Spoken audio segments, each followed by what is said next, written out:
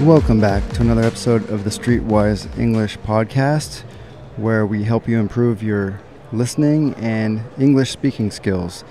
Today I have a special guest, Matt Gibson, who is also known as AKA the Voice of God. He has a very soothing voice, and he always has an inspirational message to share with the listeners. So I hope you enjoy this. Without further ado, let's get started.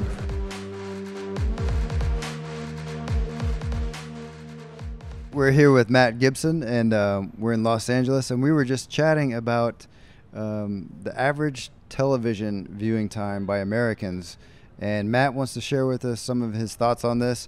And here, passing the mic to you, Matt. All right. Well, the idea being that we all are watching far too much television. Television on average is, the average is well over 3 hours a day for the average person. That means some people are not watching at all, and some people are watching 6 and 7 hours a day. And the average, I understand, is a little over 3 hours. Now, 3.5 hours a day is 24 waking hours in a week. That means that is 52 waking days in a year that a person is sitting in front of television. Television is largely a medium to popularize violence. And I would argue that with anyone and debate it with anyone, because if you flick around of the myriad television stations that are available to us now, I defy you to find 3. If you look at 50, I would test you and defy you to find 3 that did not have something relating to some sort of violence. Even the cartoons also have the same tendency to depict violence in an entertaining way. Violence is not television. Violence is not entertainment. Violence is television, but it is not entertainment. And we shouldn't allow ourselves to be entertained by seeing the most awful things that the writers can come up with depicted in brilliant color, with the finest actors and the best sets. It has popularized violence to the point where people are largely desensitized to it. The truth is, if a person were to devote that same amount of time, 3 hours a day, to any other enterprise, to improving their language skills, improving their ability to read, working on learning a musical instrument or a new language, in 30 computer programming, code writing. If you devoted 3 hours a day for just 30 days, if you could turn off the television for just a mere 30 days and stop scrolling and put the phone away, turn it off, there's magic in pressing the off button on your electronic devices.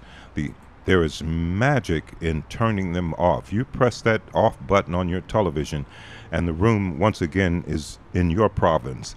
If you turn off your cell phone and have no notifications coming in, you will be in a way freed.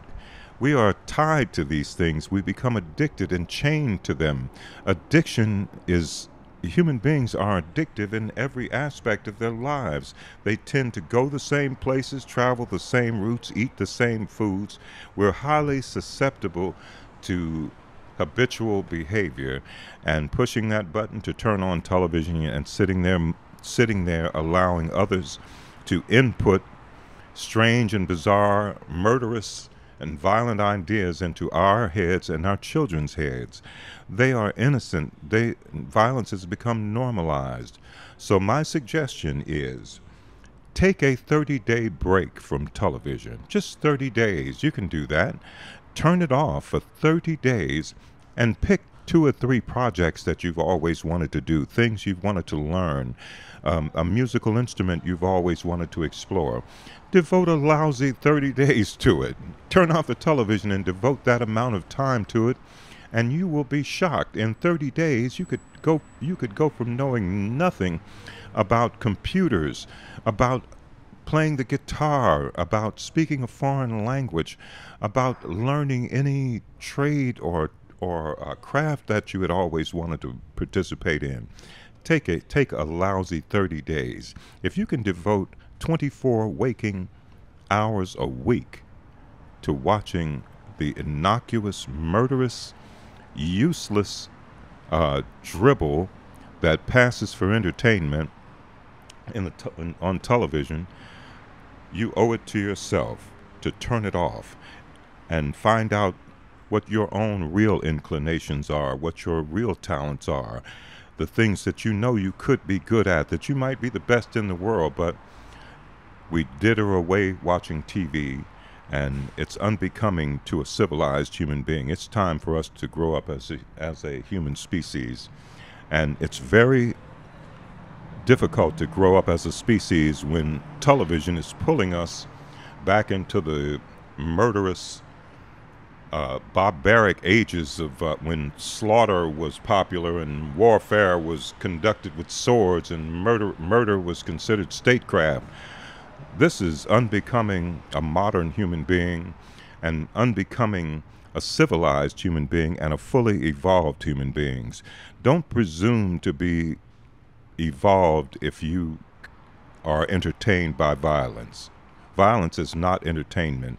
If you turn on your television and murder is about to take place and violence is about to be at hand, turn it off. Press that little off button and go and do something that you would enjoy doing or something that you would enjoy learning. And that's what I would like to see happen.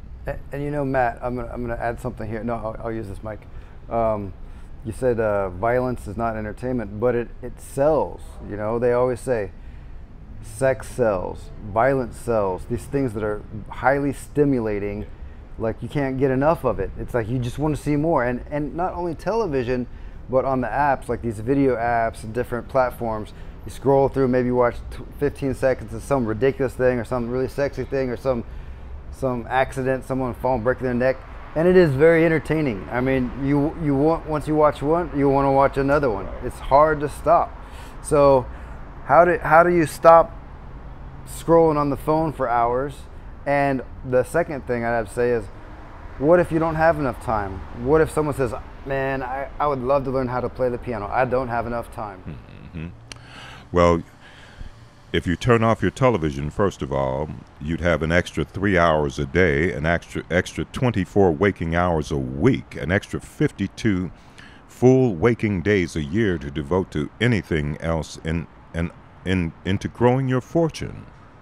You know, if you devoted 3 hours a day to brainstorming and putting together your good ideas and increasing your education to improve your earning ability, all of these things would bear a lot more fruit than watching violence on TV. And as far as how do you get away from it, because it is very engaging, it is very titillating, well, it's designed that way because any taboo puts a person in a state of sort of fearful trepidation, a state of awaiting the other shoe to fall, waiting for the axe to fall, or waiting for the skirt to fall.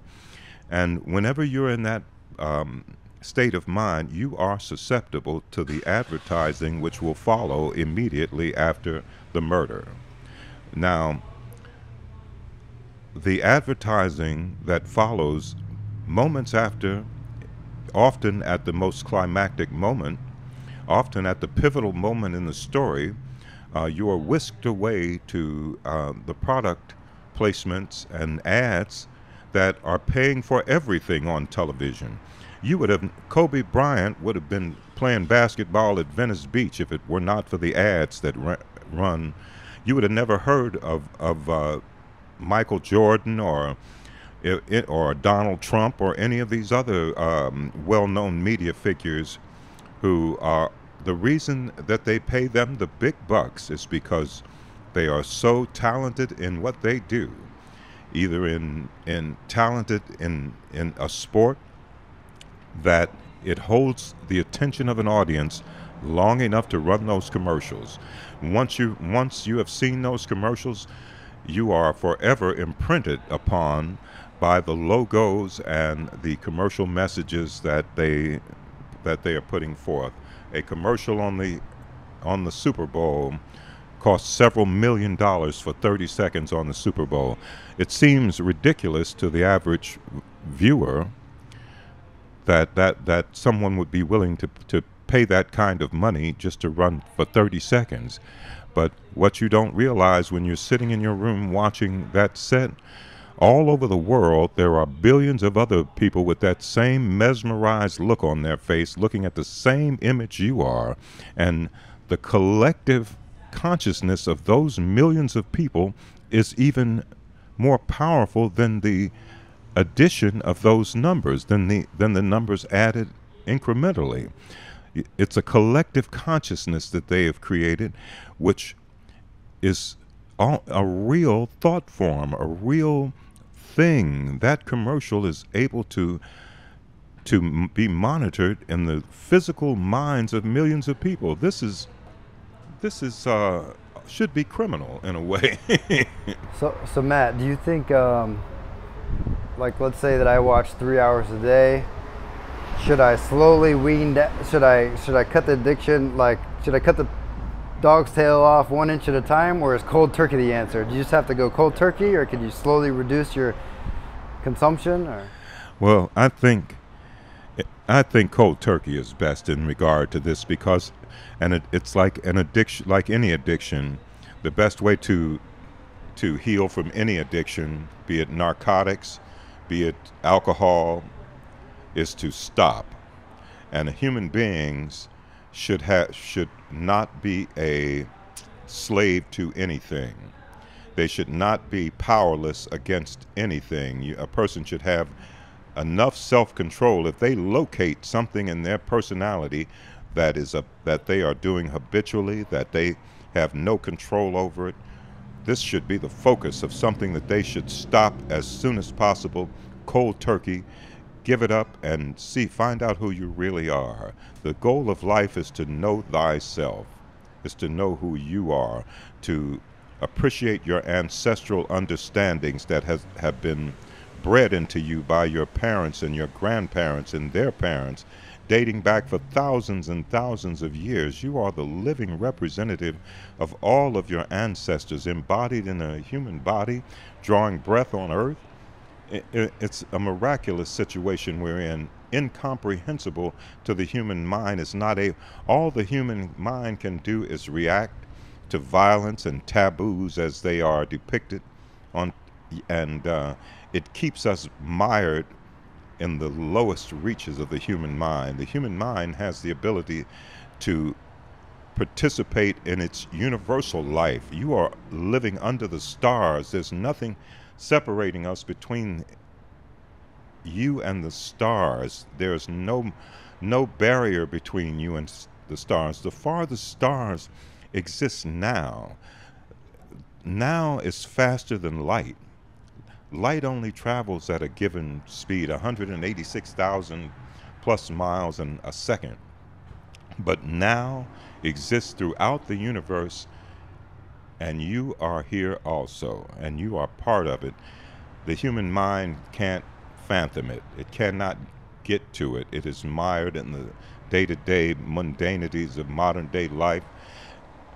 However, the human consciousness is integrated 100%, absolutely 100% into the entire universe. You are hardwired by your breath to all living things throughout the entire universe. And it should not be ignored and should not be traded for titillation from sex and violence on television. Turn it off. Give yourself a break. Allow your natural mind to be restored, which it will. That's why you're encouraged to watch television constantly, because a few days off of television, your natural mind will return to you. You must, if you watch it every day, it's constantly distracted from your real, natural mind and a little break from it, 30 days will change your life profoundly. Thank you, Matt. And for all of you that listened to this impromptu lecture by Matt, thank you for listening, and challenge yourself. See if you can take Matt's 30-day challenge to eliminate your negative viewing habits, cut out that TV, cut out your social media, pick one or two skills that you've always wanted to learn, or like Matt mentioned, like piano or computer programming, or maybe you want to learn Spanish or the flute or guitar. And if after 30 days you haven't made enough progress and you feel like you wasted a bunch of time learning something useful, you can go back to turning on the boob tube and wasting your life on social media. Thank you guys for listening.